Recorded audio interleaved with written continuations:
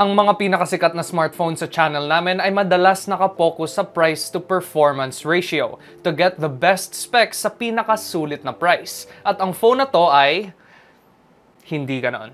But this phone is definitely focused on price to quality ratio. But before we get into the video, make sure to subscribe and leave a like. Your support means a lot to us here at Unbox. And make sure to check out our other socials on Instagram and TikTok. Now onto the video. When it comes to budget and mid-range phones, it's always about compromise. To get a great processor and the new camera sensors, it's usually the physical build that suffers. But with the Samsung Galaxy A33, that's not exactly the case. Starting off with the build quality na unang hawak pa lang solid talaga sa kamay. It comes in at a hefty 186 grams and that extra weight really helps sell the idea of a premium feeling device. Now I know I said that this has great build quality, but we still get an all-plastic build here. Now don't get me wrong, it still feels top-notch in the hand thanks to that matte finish on the side rails and back panel. Now we are getting a boxy design very similar to the more premium Galaxy S22 series. Now this phone comes in many different colors and this is the Awesome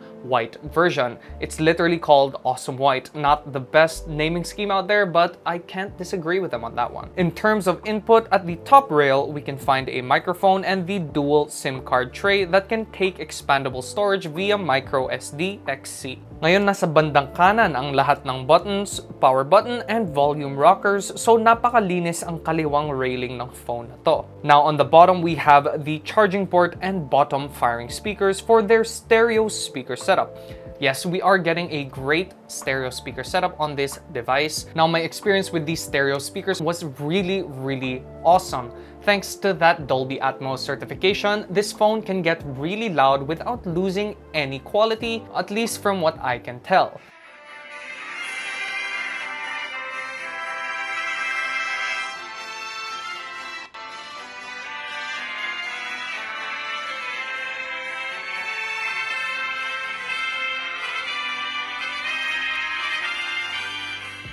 Now, bass isn't really there, but this is a smartphone and not an actual speaker or headset. So, in terms of gaming and music listening, especially with podcasts, the stereo speaker setup on this phone is incredibly good.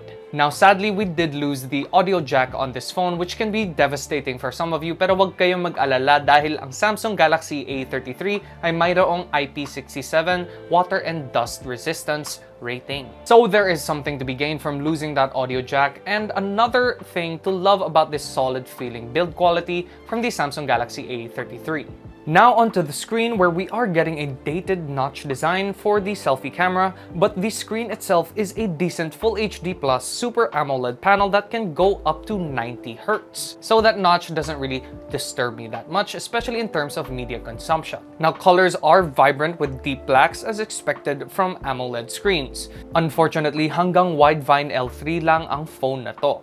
So services like Netflix can only stream up to 480p. Though non-DRM services, like a lot of YouTube videos, still maximize that Full HD Plus resolution. Now, since we are getting an AMOLED screen, we are also getting an optical under-display fingerprint reader. Again, not my favorite implementation of biometrics on a smartphone because of my pasmado realness. But when it works, and it works quite often, it works really quickly. Now, for the cameras, we are getting a 48-megapixel main camera with OIS, an 8-megapixel ultra-wide, a 5-megapixel macro, and a 2-megapixel depth sensor. The A33 produces great quality shots with the main camera. It pumps out decent detail and deeply saturated colors thanks to their image processing. It's nothing over the top, but definitely noticeable, giving your photos that extra Samsung oomph.